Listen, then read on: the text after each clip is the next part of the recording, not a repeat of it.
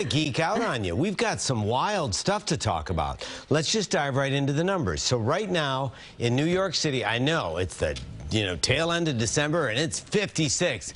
It's already 60 in Sparta, okay? So these numbers compared to yesterday, 510, 16 degrees warmer than we were this time yesterday. So we are...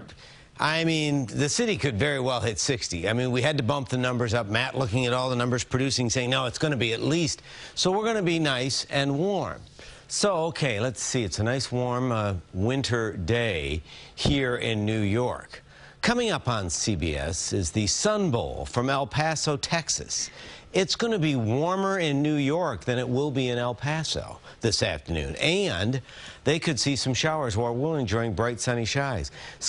And look at this. This is a summertime pattern. Risk of flooding, risk of severe weather in the Gulf. Now, this obviously is going to attenuate as it heads our way, but some of that moisture does move into our area. It feels like a spring day, and spring is still 80 days away. Here's another interesting feature. One of the driving forces of our weather is an area of high pressure. Well, you're thinking, well, that looks like a Bermuda high. Basically, this is a summertime feature that we normally would see in July. If this were a July setup, the forecast high for New York would be 100 to 102.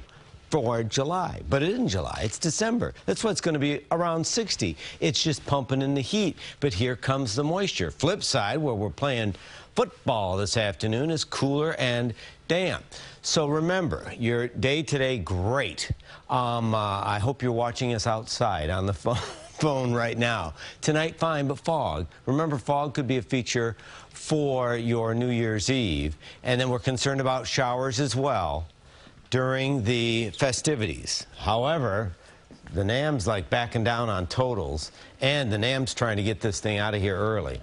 I would say check out Vanessa tonight, and then I'll have another update tomorrow morning.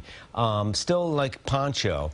You do not need the parka. It is going to be mild. A wet stretch Tuesday, but it's going to be very mild. So happy geeky New Year. Yeah, I loved all those extra graphics. That was a great meteorology lesson. Crazy. John, thank you so much.